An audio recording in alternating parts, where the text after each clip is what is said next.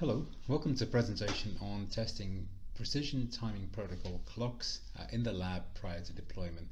This could be interesting if you're building a design of a switch or router or a network interface card that incorporates the 1588 precision timing protocol or PTP.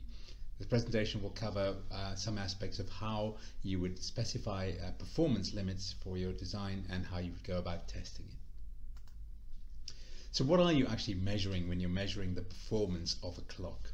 Well, the answer is really time error. When you're transferring time using network or network equipment, we're measuring the error in that time that you transfer, and it's called time error. It's also sometimes referred to as noise, so that's the noise of the clock in terms of transferring time. So time error is very simply when you have a reference clock or a master clock, what is the error of the time that's recovered relative to that. So for example, if you have a measured clock that's 5 minutes behind, you would have a time error of -5 minutes, and so that would be a negative time error. And again, if the clock was in advanced from the actual reference clock, in this case by 5 minutes, you would have a 5 minutes or +5 minutes time error. Now this is an illustration. Really, these devices and networks we're looking at measuring and performing time errors in the order of single digit or tens of nanoseconds, and we'll come on to some of those requirements later in the presentation. So you're measuring the performance of clock based on time error. What causes time error? Well, when you have a design of either a piece of equipment in the network or the network itself, every aspect of that generates an error in time. This is because you've got a master clock generating time and a slave clock recovering time, and a network transmitting those packets, the PTP packets, to transfer the time. So there is obviously the protocol stack in the master and slave clock can add variable delay to the time, but of course some of that can be mitigated by having hardware timestamping in the master and clock. Then the network itself, the process of queuing and transmitting and also recovering and regenerating the clock adds errors. So time error in PTP is fundamentally caused by things like errors in time of the equipment, changes in behavior of the packets in the network, and things like asymmetry and differences in latency. So all of these variable factors in the equipment and the network causes time error, and what we're trying to do is measure the time error and keep it within limits. So what are the limits that we need to measure to? Well, that really depends on the application. So let's look at a data center, for example. If we're using PTP to distribute timing in a data center, you might have either a national time service or GPS coming into a master clock, and then the network in the data center itself distributing that time. So the spine and leaf switches here act as what we call boundary clocks to transfer and recover and transfer the time. Then on the server racks themselves, the network interface cards would be a PTP slave to recover the time using PTP. So commonly we've heard the requirements of sometimes tens of milliseconds in certain applications, but also in the more stringent applications we've heard requirements of 1 microsecond, so ±1 microseconds maximum error between the grandmaster and the network interface card, for example. So this really depends on what is the application, what is the requirement that you need. We'll come on to why this 1 microsecond number makes a difference later on. Because if you're designing equipment to go into that network, when you build that network, it has to meet that 1 microsecond number. A more defined limit for application of PTP is really in mobile networks. So mobile networks have a requirement, particularly time domain networks, of a maximum time error of ±1.5 microseconds in the radio signal over the air. Why? Because really the actual requirement, fundamental requirement, is for adjacent base stations to have a maximum time error of 3 microseconds. So in order for that to be maintained, we say that a single base station should have a maximum time error of ±1.5 microseconds. So this number is useful because we now know that end to end, from this master clock to where the time is recovered and used, we have a maximum error of 1.5 microseconds. We can then use that to build in budgets for each of the building blocks of this network. And the way we do that really is, again, we start with that end-to-end budget of 1.5 microseconds, plus or minus 1.5 microseconds. we allocate some of that budget to the endpoints of the network. So the network itself, which is delivering the synchronization, is left with a 1.1 microsecond budget. And then again, we take a little bit of that budget, we allocate it to the Grandmaster clock itself, in this case 100 nanoseconds. Then we include elements for random variations, asymmetry, and so on in terms of holdover and the end application requirements, and we allocate these budgets. So this example here comes from a body called the ITUT, the International Telecoms Union for Telecoms, and that they have a recommendation, G.8271.1, which starts with that end-to-end budget and then allocates, depending on the equipment or the application, budgets for each equipment. So you have a method of deployment using what we call Class A devices, and that's really a network that's built of up to 11 nodes, and those 11 nodes have a total time error limit of 550 nanoseconds, which fundamentally means each node has a 50 nanosecond time error limit.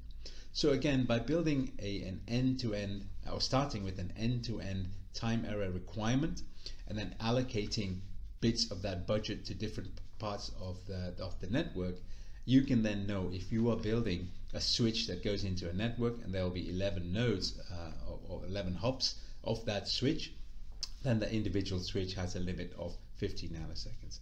And again, it really depends on the end application. This is the telecoms deployment and model for mobile networks predominantly. The data center world would have different requirements. One point I will make though is that increasingly telecoms and mobile networks specifically, the infrastructure will be data centers, and so the numbers that you see here will very quickly work their way into the data center world. So for example, today a telecoms grade router would have a time error limit of 50 or 20 nanoseconds. In the future, a data center top of rack switch would have similar limits as well. So if you're designing equipment like that, those are the numbers to bear in mind. So that's the actual limits, and in fact in the telecoms world, depending on what device you're making, whether it's the Grandmaster at the start of that synchronization chain, a slave at the end of that link, or things like boundary clocks and transparent clocks, BCs and TCs, there are standards in place to specify what is the performance limits of those devices. So we know what the limits are going to be. What are the measurements that we make? The first thing to look at is really to set up a test setup. So we have a device to under test, and we wrap that device around with a reference clock, an emulated master, and an emulated slave. And by doing this, by locking the whole reference, measurement and reference to single time base, we can then measure the error of the device under test itself. So first of all, the master and slave are synchronized, then the master provides a time or a frequency reference to the device under test. It may be 1 PPS, so a time of day, and then we can also add network impairments. Now very importantly, the frequency synchronization element can be impacted by network impairments like jitter, and so we should be adding some of those impairments when we're making a test. Then we measure the output of the device under test using the emulated slave, and by doing this we're actually able to measure what we've called the time error of the device under test. And these impairments, of course, are really to add real-world test conditions to that test. So the test setup is really we emulate all of the network components around the device under test. We send a reference time and we measure the recovered time from the device under test. And we have three concepts of the error itself, with the actual generation or noise generation or time error generation, which is really we supply an ideal input and measure the output. We also test the tolerance to input noise or input time error. And then finally, we test the transfer of a device, the noise coming in and what's the output of that noise. So again, recommendations exist for all of these different test setups, and we use a piece of test equipment to measure the time error of a device. So what are the limits we're measuring to? Well, we looked at the example of data center and a mobile network. So remember, earlier we had said that if a data center has an end-to-end requirement of microsecond, it really depends how many nodes and links are in that hop between the master and the slave, and also what are the budgets that you allocate to the master and the slave itself. So we would imagine that in a data center world, for normal operations, each node of a top of rack or a spine or leaf switch should be performing to limits within 50 or 250 nanoseconds. And that is remember, the test setup that we had before. We make the measurement and we want the time error of your design to be within 50 to 250 nanoseconds. In a telecoms application, remember we started with 50 nanoseconds per node, or the class B more stringent requirement, which is 20 nanoseconds per node. In fact, now there are class C and class D equipment also being specified with limits down to as low as 5 or 10 nanoseconds. So in the telecoms world today, if you're designing a router or switch to go in there, you're looking at an individual switch or device being within 5 to 50 nanoseconds time error total. And so really, and we also made the point that the telecoms or mobile infrastructure is migrating rapidly into a data center world, and so very soon the data center switches will also have to meet these stringent requirements of between 5 and 50 nanoseconds of time error. So we look today at PTP, the concept of time error, which is really the performance measurement of a PTP clock in a network equipment. We then talked about what are the measurements you need to make, what is time error, what measurements do you make, and then we looked at how limits are specified. We start with the end-to-end network requirement.